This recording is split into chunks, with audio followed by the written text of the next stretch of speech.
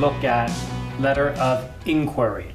The letter of inquiry is the most common business letter because inquiry means ask a question.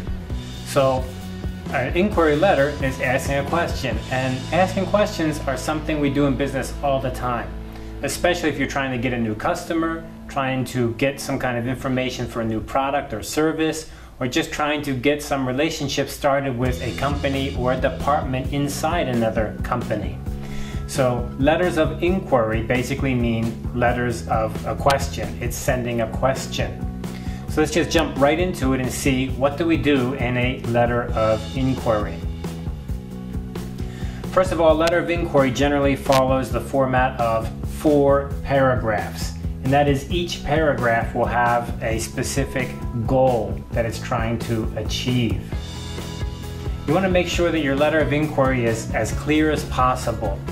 One thing that people often get confused about is they ask a question and they think, well, maybe I should write a lot and try to make things sound interesting and attractive. But in reality, the best thing is to get right to the question as soon as you can and to kind of save time. Now, let's look at how we do that by looking first at paragraph number 1. So the first paragraph of a letter of inquiry, very straightforward, it's to reference. What does reference in this case mean? It means, how do I know you?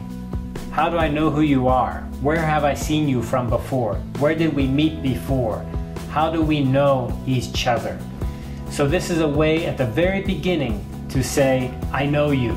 It's kind of to make a connection. Now maybe I really know you, I met you before, so I can say something like, we met previously at the Taipei Computer Conference.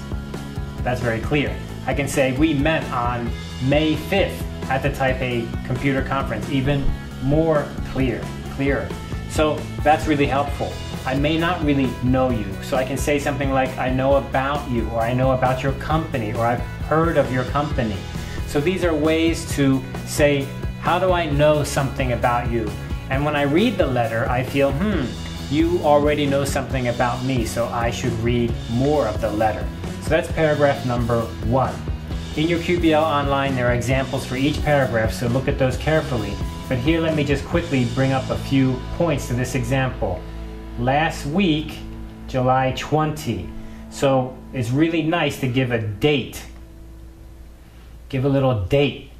When did you know about this person? And here's a journal or magazine or newspaper article. I read about you, or I read about your company. Here's an example here. Recently, I met one of your employees. And then here's the name, Mr. Gates. And we met on this day in October. That's a really clear and excellent way to get the letter started. So paragraph 1 is short, and it's a reference. How do I know the receiver? How do I know you? Okay, let's move on to paragraph number 2. In paragraph number 2, this is your chance to introduce who are you, right? Why are you important to send this letter? So let's take a look at an example here. Introduce the writer of the letter. You want to give a good impression, but you want to only write about important things because you don't want to waste time. So you don't want to say things like, I'm famous, or I'm wonderful. You want to say things like, what's your business? What's the business you do? What's the importance of your business? What's your product line? Things like this. So let's look at some examples of paragraph number 2. Here you can see this person says, I'm a farmer. So he's telling the receiver, I'm a consumer and I use farming equipment. I used this equipment before, so I want to get some more information about this equipment. So it's very, very clear. It helps the reader understand that you already know something. In another example here, we can see that this person introduces their company. This is a business-to-business letter, and they say, we are a distributor, and we are working in southern China. So this is introducing the person who wrote the letter. Remember, this is the sender. This is the person who sent the letter. Who am I? Why should you read my letter? Why am I someone you should pay attention to? But you don't want to waste too much time. Get right to the point. 2 or 3 sentences is more than enough. Now let's move on to paragraph number 3. And what do we do in paragraph number 3?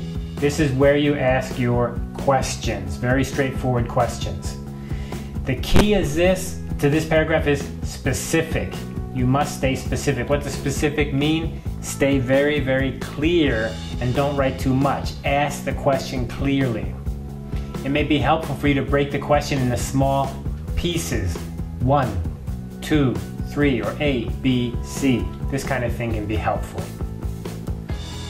So here are some ideas that you could follow. For example, we're often asking about price quotations. This is very normal. And here are some examples. Again, your QBL will have many examples for you.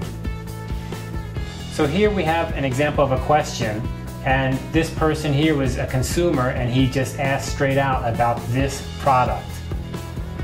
And he's very clear. Please send me pricing information, finance information, terms information, warranties, and specifications.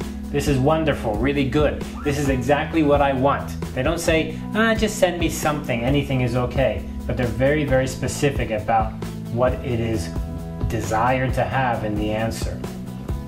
Here's an example of business to business, so B2B. In this case, we're interested in beginning some negotiations.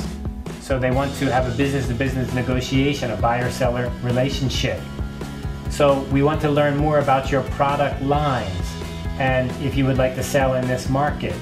And we'd like to get some more information about your marketing and your pricing strategies. So that's very good, very clear. So you can see that the question section can be short and clear. Nice and easy to understand, I think, is the key point. Now let's go to the last paragraph, the 4th paragraph. In the 4th paragraph, you're going to basically come to a conclusion, and of course, you want to thank the reader for reading this. Thank you for your time, for example. But you also want to be very clear about the response. So I like to use this word here, time frame. Time frame means when do you expect them to respond? When do you expect to get an answer? Time frame. It's like a window frame, right? What is this time in here that I would like to get an answer? If it's later than that, it's too late, right? So that's called the time frame. Here's an example, and this was the consumer to business. So they begin with thank you. That's very nice. That's very formal. And here it's very clear. Please respond before October. The business-to-business example here is asking for a fax or an email before August 20. Before August 20. So in this case, it's also very clear about what their expectation is. So that's the time frame.